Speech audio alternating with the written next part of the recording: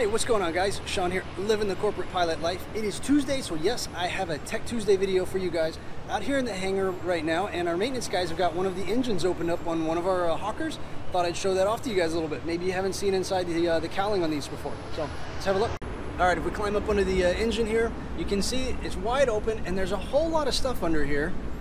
Most of this is called accessory gear drive, and there's a whole lot of stuff that gets turned off of the engine to make things happen. So let me show you what some of this stuff is. All right, if we start up here on the top, we've got an oil fuel heat exchanger. Basically heats the oil and cools the fuel. I'm sorry, the other way around. Heats the fuel and cools the oil. If we go forward here, that's the oil tank, and you can see there's a sight gauge up there. That's how we check to see how much oil's in the engine. If we move down a little bit, this is going to be our AC alternator. It says AC generator on there, but basically it's an alternator.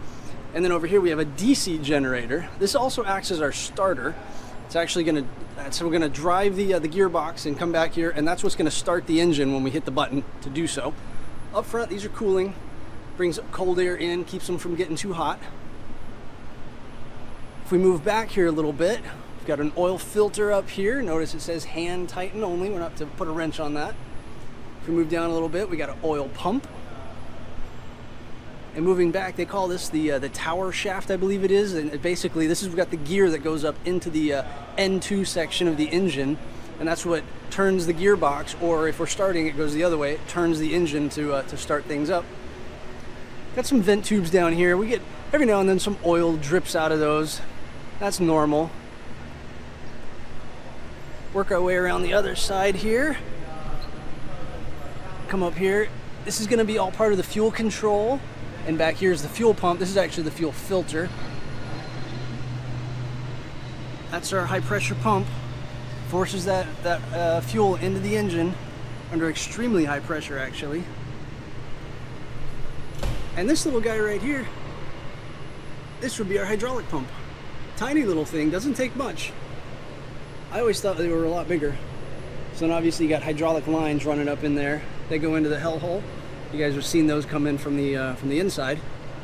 But that's where it starts.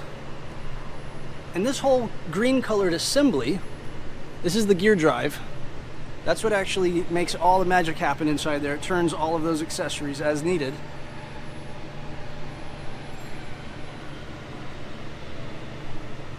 So that's about it. Whole bunch of stuff inside there.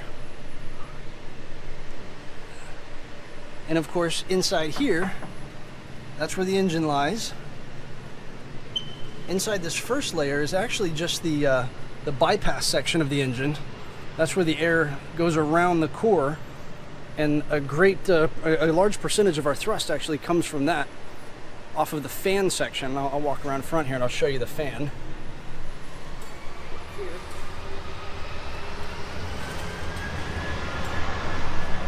That's the fan part of the engine. And if we walk back here,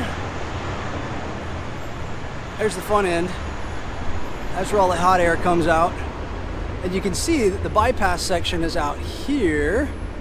That's where all the air goes around, but then up in that section, that's the core where the hot air comes through.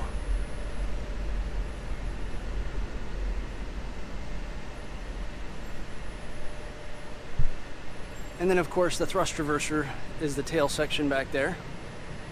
You guys have seen us work the levers on those.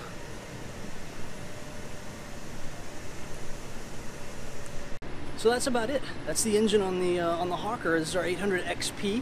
They do vary just a little bit between the 800A and the 800 XP, and then of course the 900 XP's got a little more power to it.